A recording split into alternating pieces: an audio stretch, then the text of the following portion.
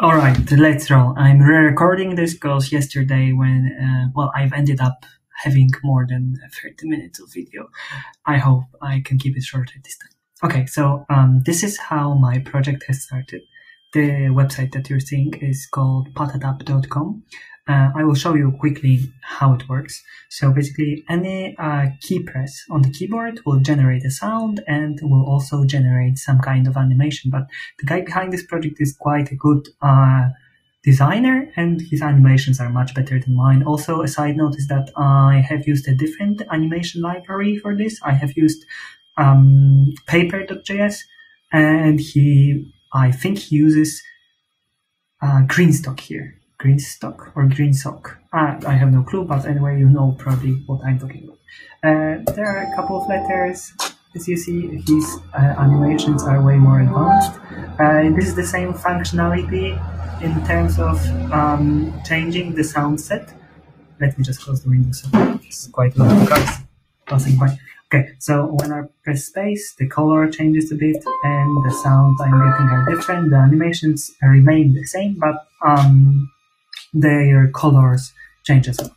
Okay, let me show you the first one. Yeah, there's quite a lot of fun stuff going on here. So imagine my surprise when I found this course. I'm by no means advertising it or anything, but look here.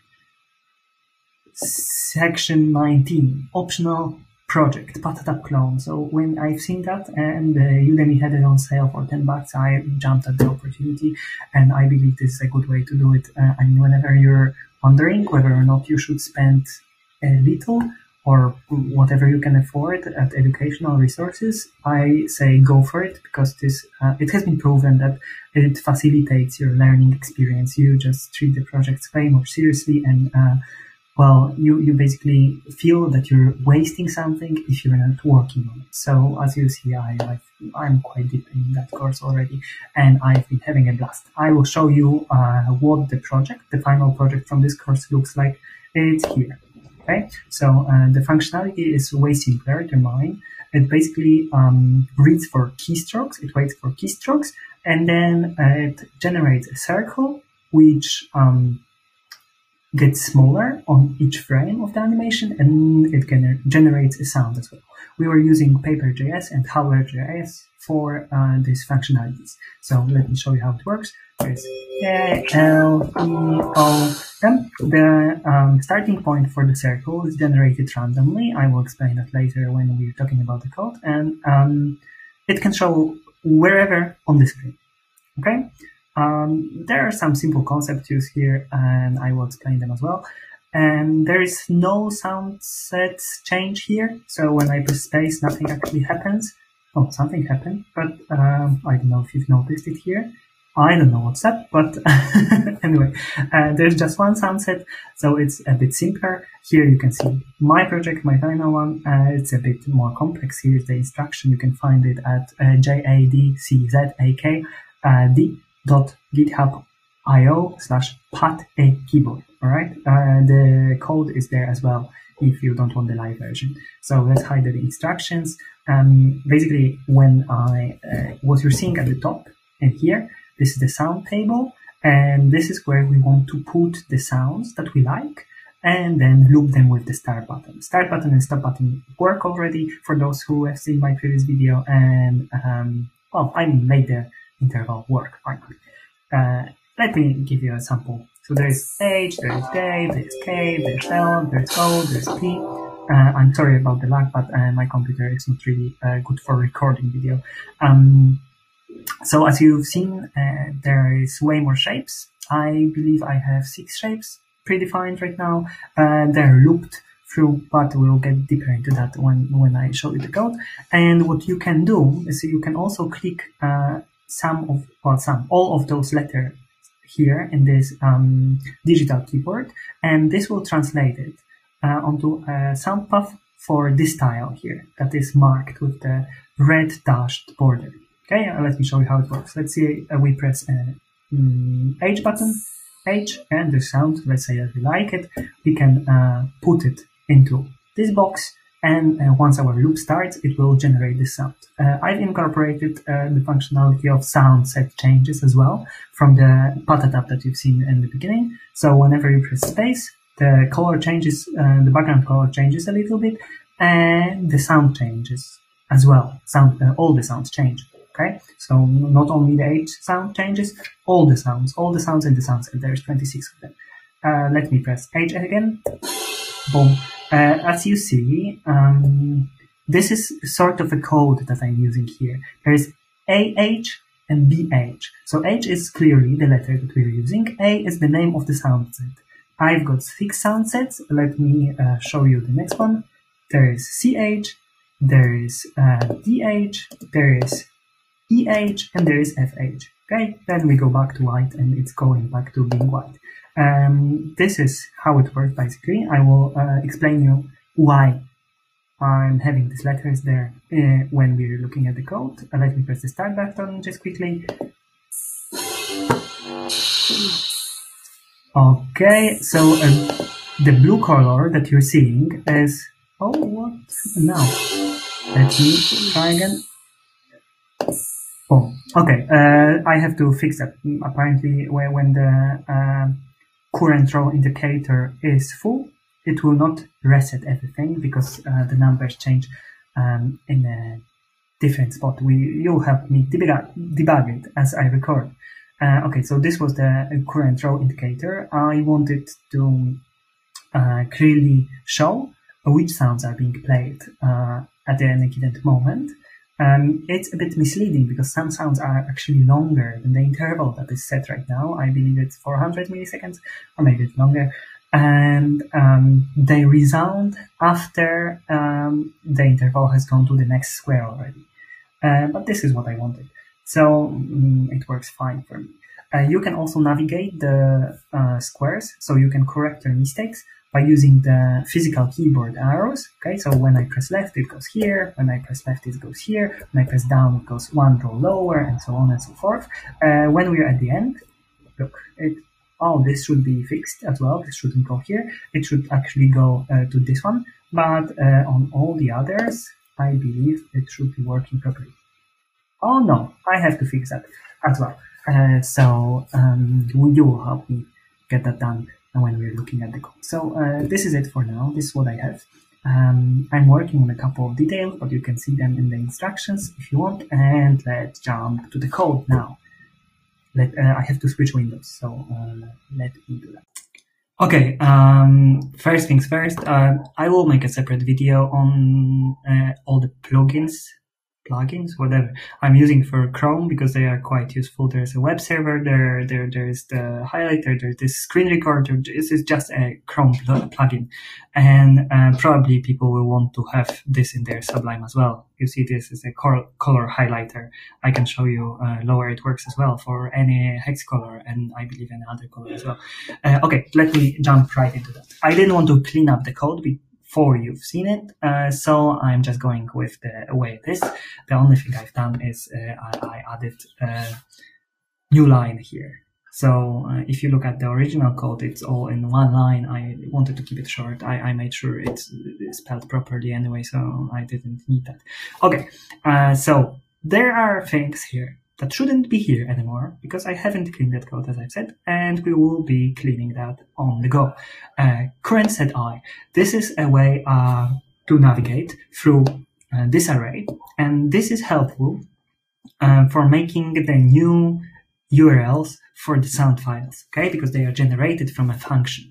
You can see the function here. This is just for a singular file, but it's later on used to look through all the files in an object that you will see down below in a second, and it generates all of them based on the target. Target is basically the key, because it will use this sound file names as well, but let's not get ahead of ourselves.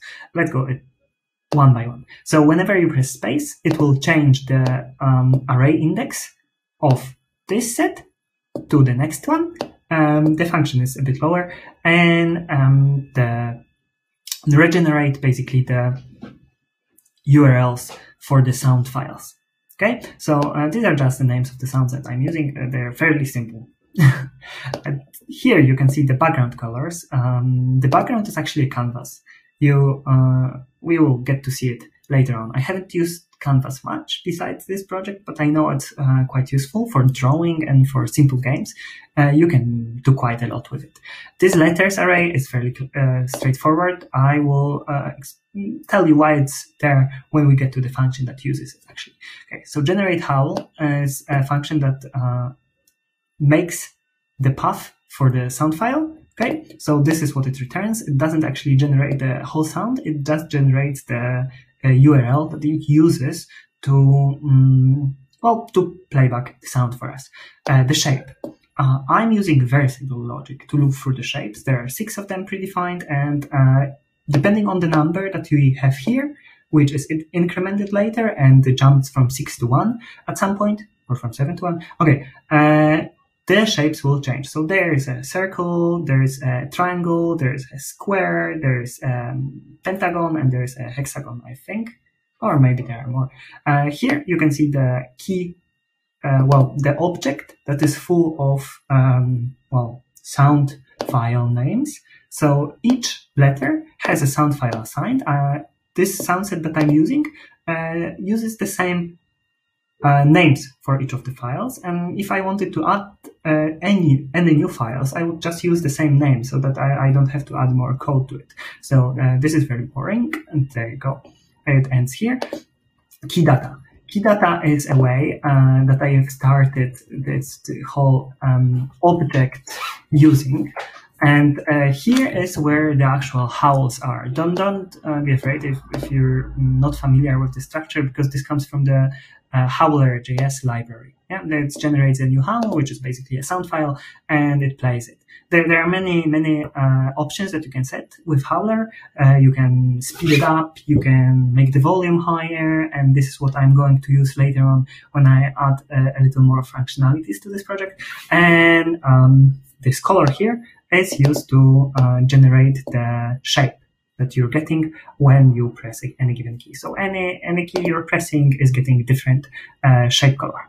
Okay, I will show you the original file from the course that I have shown you already. So they've used a little different approach, way simpler, because you basically paste probably all the key data here as an inline script, and I believe that's very, very wrong. So I've had to find a way to do it differently. And just as a side note, this looks very similar, but the way I make my project, I make sure that I rewrite it myself. So, probably rewrite is not the proper word, but basically after I was done with making this project, I have cleared the files, and then without using this course videos, I recreated it myself, because otherwise I just feel that I'm cheating and that I'm not doing any learning actually.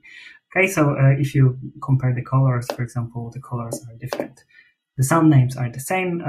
I've also managed to find a typo here, which I've informed them about, but whatever. Pay attention to detail, basically, especially if you're making people pay for your products, because this is a very bad review right now. Okay, let's go a bit lower. Let's keep this letter objects. As you see at first, it uses the function that we've seen above to generate the sound path accordingly to the letter that it represents. But look at Q. I have forgotten about it. Look, this is basically what's happening there. And the functionality is the same. This works as well. I have overlooked that. I haven't changed that. And let's leave it like that for now, because it works. Okay? So you have to remember about this. This one side note. Whenever you're making an URL into a folder, you have to remember about the slashes. That happens to me very often, that I keep wondering why my URLs don't work. And it's because I don't put the slashes anywhere there. Okay, let's roll a bit lower. There you go. As you see, this is, I think this is clear naming.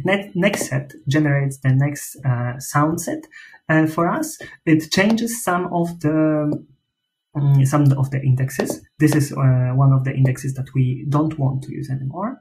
I'm just seeing it now. And basically, this if statement is here because there's a limited number of entries in the array that we're using to loop through the sets. So whenever it reaches the maximum array index, it has to go back to 0, and that's why this if statement is here. Otherwise, it will just increment or decrement. But this is also not being used in the program anywhere. So right now we don't really care about it. These are the functions that you've seen before, so they should be clear for now. Okay, look here.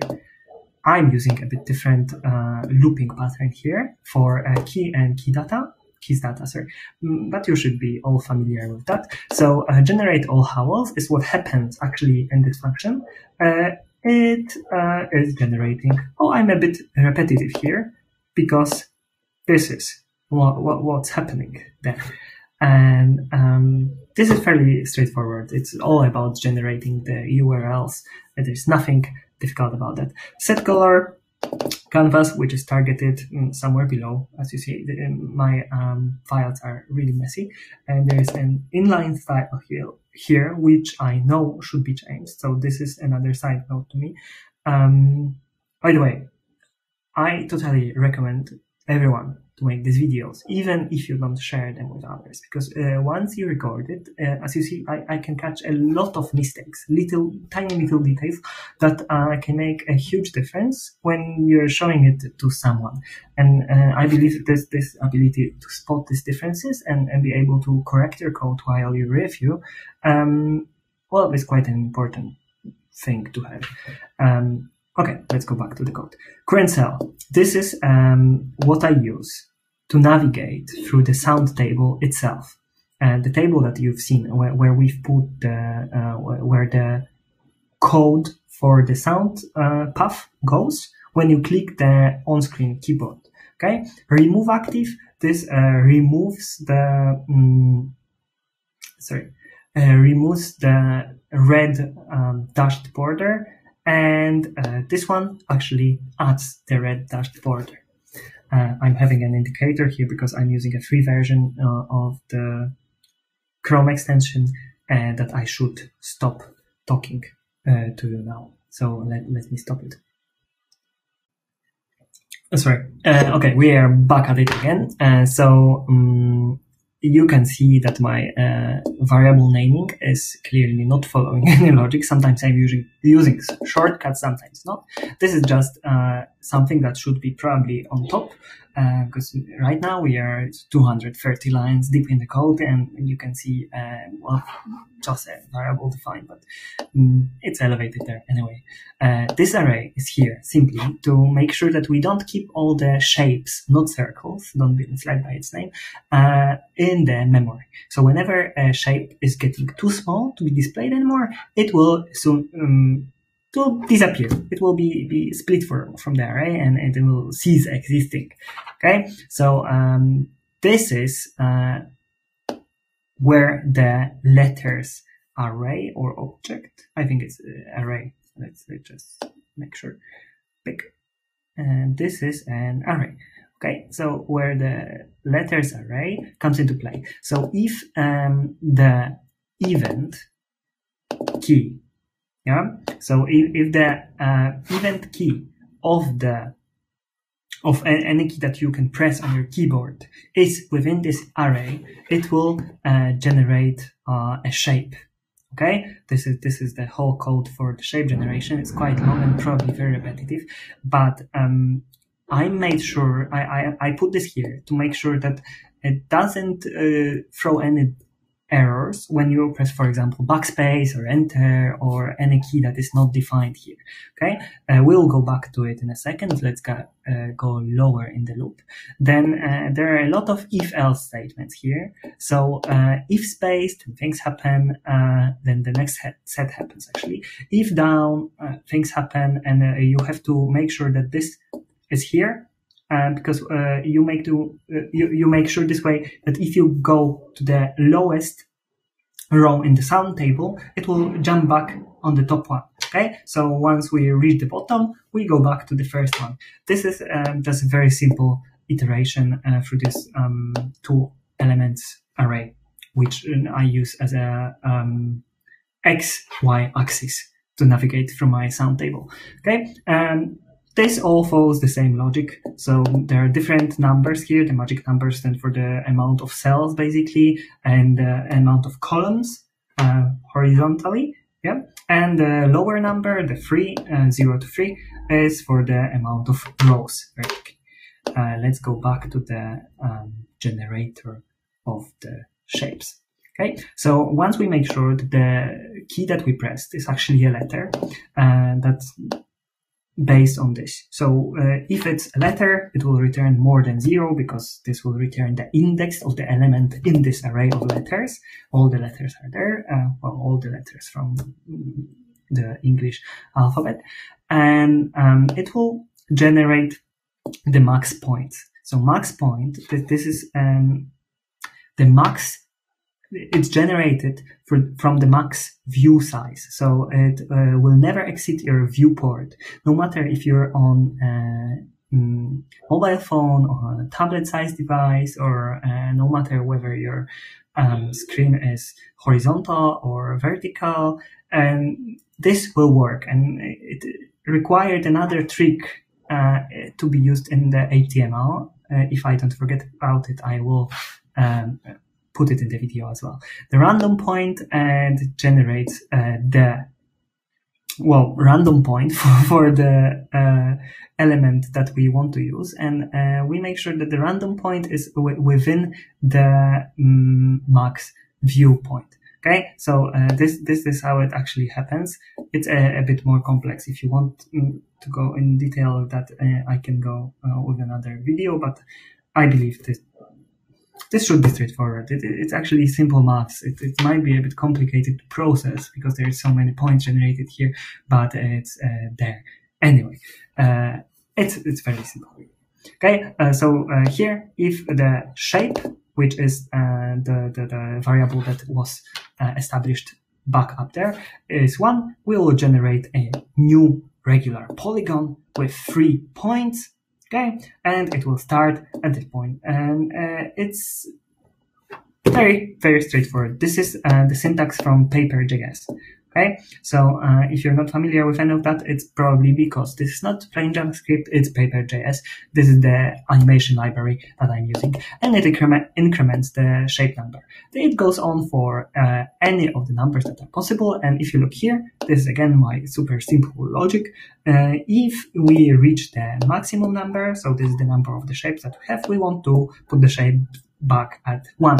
Why 1? Because the first shape we start with is 1. So it depends on what kind of rules you follow. You can go with the array indexing order, or you can start at 1. I believe it varies from person to person where we start counting at. Okay, let's go a bit lower. So here is what happens on each frame. Okay, and this is part of paper.js as well. So basically, each frame, circles, don't be misled, are just the shapes. Okay, so on each frame, the fill color hue will be incremented a little bit. I've put it to 3 to make it a little more trippy than the other file you've seen, and then the project that I've begun with. And here we can scale it down. It's really super simple. I totally recommend using this library. Amazing things can be done on it, and just browse their showcase. It's really, it will blow your mind.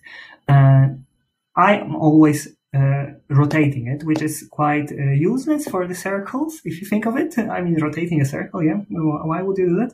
But with all other shapes, with the triangle, the square, the hexagon, blah, blah, blah, it is visible and it adds a little nice effect. And as you see here, if the area of any given shape is less than 3, I believe it counts in pixels, it will just remove the circle from the array. Okay, and let's go a bit lower. K letters.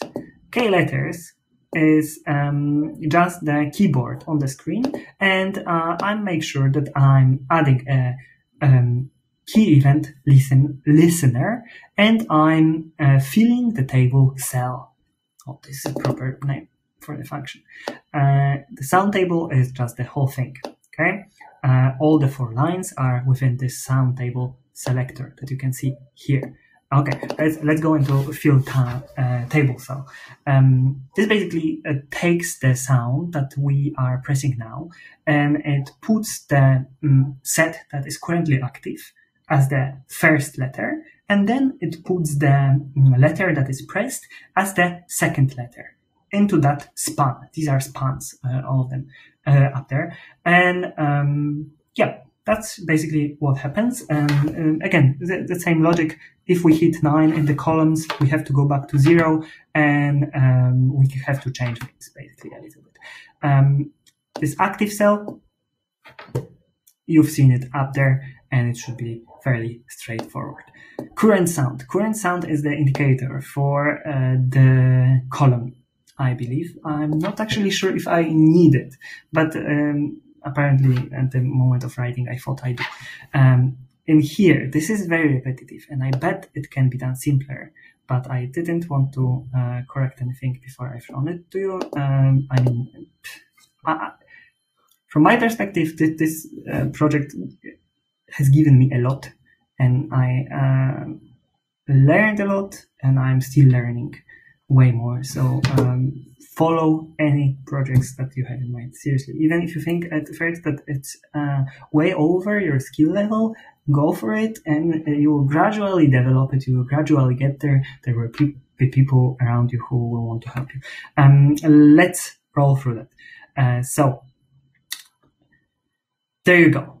This now playing function is actually generating the indicator of the sound that is playing. Okay, so it iterates through all 4 rows, and it toggles the class. This is actually the proper way of changing a color on anything, and it toggles the class. Why we're doing it at the beginning? Because we before we generate the new sounds, we want to make sure that the previous sound column is not marked anymore. Okay, so this is why this part is here. I will have to have a break. Again. Okay, I'm very bad at keeping things short. I'm terribly sorry. For anyone who will go through the whole video, there should be some reward.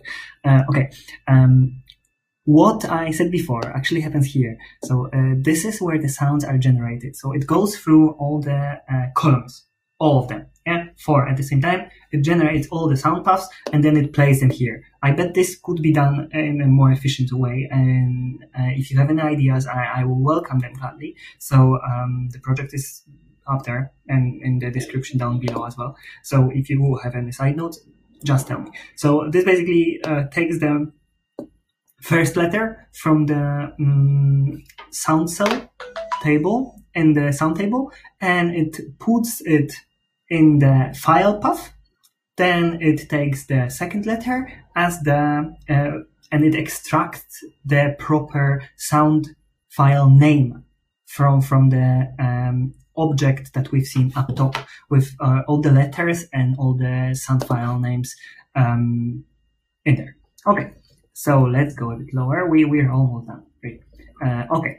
Then we've got, this is actually the interesting part probably for everyone. This is where the interval happens. So start button and stop button, these are just declared here so that I can add event listeners to them. And there is the hide button. The hide button is what you see on the overlay. It's just closing the overlay so that you can start having fun with the whole toy.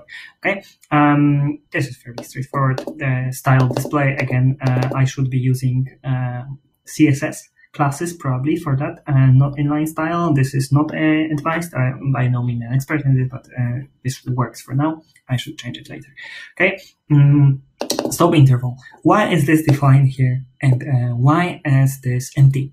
Because basically, whenever you start an interval you set an interval. Let's use the proper terminology. When you set the interval, it returns a number, and whenever you want to stop that interval, you have to stop it with the number that this interval set returns. So if you don't keep it anywhere, there's no way that you can stop the interval without using without closing or restarting the window, I believe. Or maybe there is some function that clears all the window intervals, but I don't know of it yet.